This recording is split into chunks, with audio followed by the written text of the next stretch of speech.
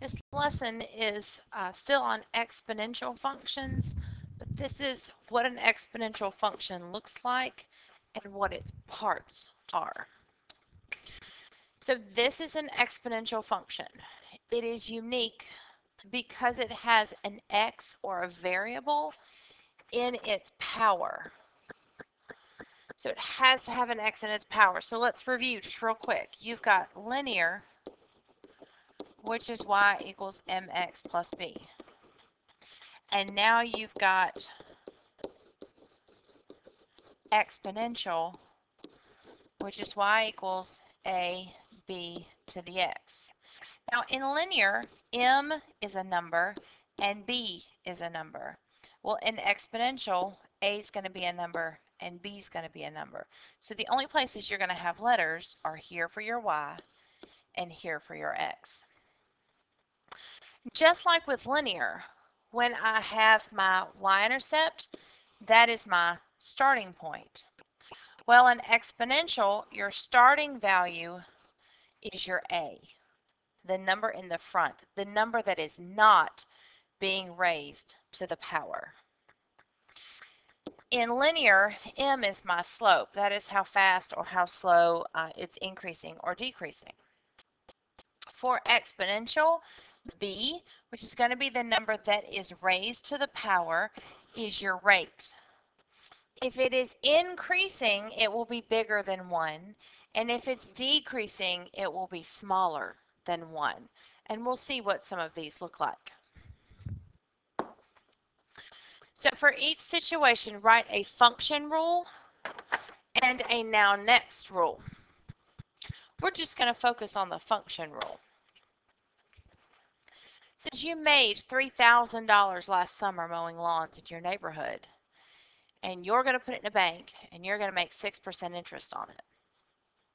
This is not a linear function. As we discussed yesterday, 6% interest grows every time because each time you have more money that you're making 6% interest on. So again, this is my general form. So this is going to be y equals 3,000 is my starting amount, so that is my A. This is the only part that's a little tricky. I'm gaining 6%, and the 6% as a decimal is 0.06. But I'm not just earning 6%. I mean, I still have 100% of what the money that I put in there. So I still have the $3,000 and I have 6%. So I have to take 1 because that's my $3,000. I have all of my $3,000 and I'm adding to it 6%. So I have 1.06 to the x. And x here is time, how long you're going to leave it in there. Now, there's a couple different ways you can think about this. I have 100% of my money. I'm gaining 6% of my money. I have 106%, and when you take the percent sign off, you scoot your decimal twice. That can get you that number right there. Or you can just know that you move your decimal twice and either add it or subtract it from 1. You bought a car for $20,000. It depreciates 9% each year. So 20,000 is my A. Now it depreciates. That means it's going down. So I take my 100% and I subtract 9% from it. And that gives me 91%. When I take my percent sign off, I have to scoop my decimal twice. So 0.91 to the x, because it keeps depreciating every year. So the value is going to change depending on how long I have the car. If I only have it for a year, it will only depreciate a little bit. But if I have it for 10 years, it will have depreciated a lot. You bought a rare baseball card for $7,500. It appreciates at 4% each year. Appreciates. So y equals $7,500 I have 100% of my baseball card. It appreciates, so I add 4%. That gives me 104%. Both of these are percents. When you take the percent sign off, you scoot your decimal twice. So 1.04 to the x. You invested $5,500 in the stock market. You lost 12% each year. So my starting value is $5,500. I started with 100% of my money. I lost 12%. That means I'm sitting at 88%. When you take that percent sign off, you scoot your decimal twice.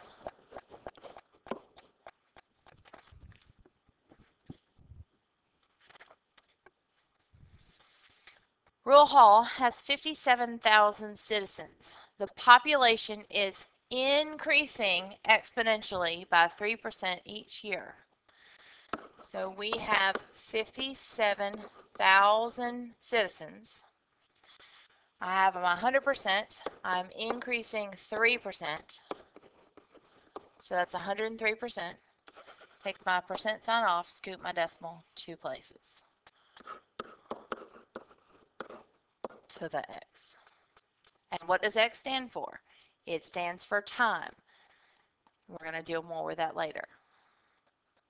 Miss Williams bought a house for $50,000 and it doubles in value each year. Now this is different because it doesn't have a percent, but it's still doubling each year.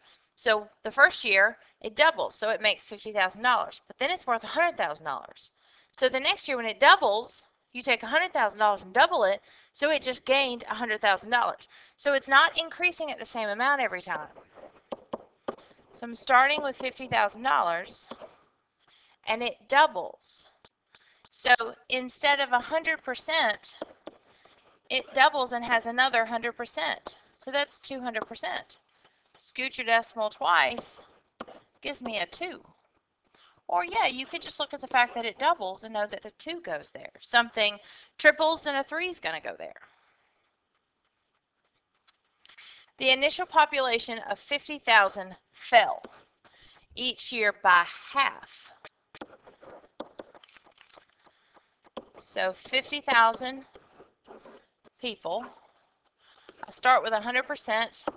I lose half. That's 50%. So I'm at 50%. Take this off. Scoot your decimal twice. You could also write this. You see the word half. So you can have a half there. Just like in the problem before, you saw the word double. You could put a 2 in there. Describe the starting value and the increasing or decreasing nature of the following exponential functions. So this is the sentence we're going to use for all of them. Starting value of blank and is increasing or decreasing at a rate of blank. Okay. So for A, my starting value is 200. How can you tell if you're increasing or decreasing? Well, if it's above 100%, it's increasing. If it's below 100%, it's decreasing. We're at 93%, so we are decreasing. How much below 100% are we? We're 7% below 100. So we are decreasing at a rate of 7%. So our starting value was 200. We are decreasing at a rate of 7%. For B, we are starting at 750. We are increasing because we're above 100% at a rate of, well, how much above 100% are we? We're 15% above 100. For C, my starting value is 6,000. I'm increasing because I'm above 100. How much above 100 am I? I'm 4% above 100. So I'm increasing by 4%. This one starts at 30. I'm decreasing because I'm below 100. How much below 100 am I? That's 15% below. So I'm decreasing at 15%. For E, my starting value is 25. I'm definitely increasing because that's above 1. And then you can just say that you're tripling, which is definitely increasing. For F, I'm starting at 8. I'm decreasing because I'm below 100. And then how much is 71 below 100? 10, 20 would get us to 80. So 9 more, so 29%. And if you're not sure, just do 100 minus 71.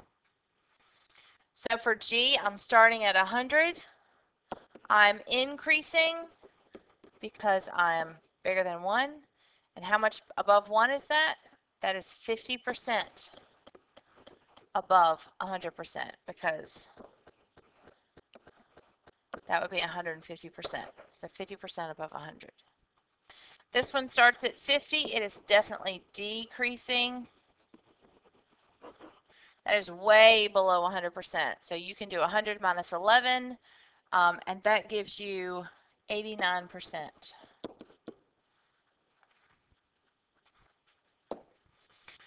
Okay, so here's what it can look like multiple choice.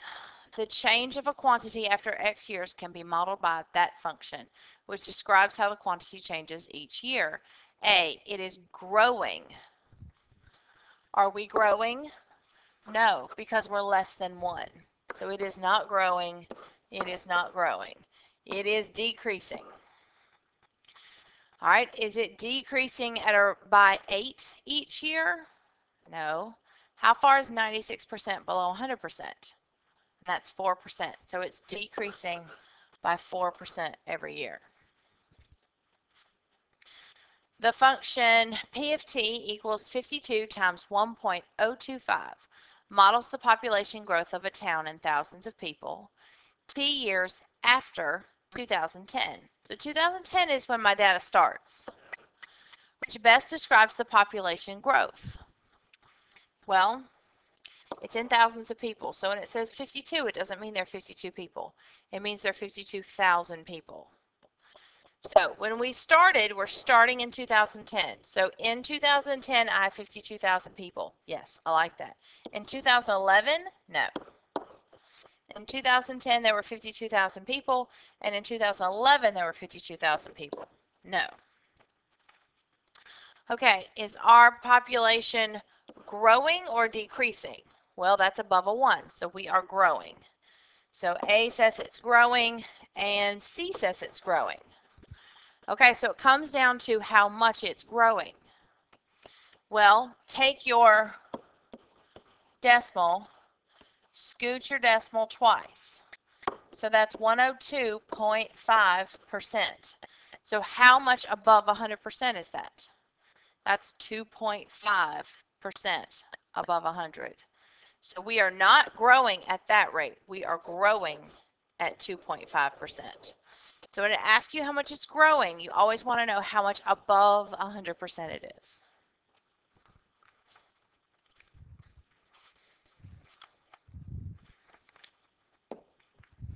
What does the value of a 2 represent in the following function, where x is time in years? Okay, so let's look at this. Well, the 60 is where we start, and the 2 means we are doubling. The function starts at 2. No. The function increases by 2 each year. No, that would actually be linear. The function increases by 2% each year. That's tempting, but 2% would be that. So that would look like this. And that's not what we have. The function doubles each year. Yes. Okay, on your own, for each situation, write a function, and we're not going to do the now next. Write a function rule. Population of bacteria is decaying by 25% each hour. Population of 10. So y equals, my starting value is 10. I'm decaying by 25%, so 100% minus 25% gives me 75%. Take the percent off, scoot the decimal twice. So 0.75 to the x, and x represents hours. Suppose your parents deposited $1,500 into account, earning, that means going up, 3.5% interest. So y equals 1,500. Okay, and I have 100%. I'm adding to it 3.5%. So that's 103.5%. Scoot your decimal twice, take the percent off. So 1.035 to the x. You started with 5 boogers, and they are tripling by the hour. I start with 5, they are tripling every hour. For each function rule, write the starting value and the rate of change. So my starting value is 1,000. My rate of change is 10% because I'm 10% above 100. My starting value is 3,000. My rate of change is 25%, decreasing. This one was increasing. For this one, my starting value is 100, and I'm increasing, I'm tripling. I'm not going to put increasing by 3, because if I increase by 3 every time, that makes it sound like it's linear. It's not. So when you see the 3, tell me that it's tripling. Or if you see a 2, that means they are doubling.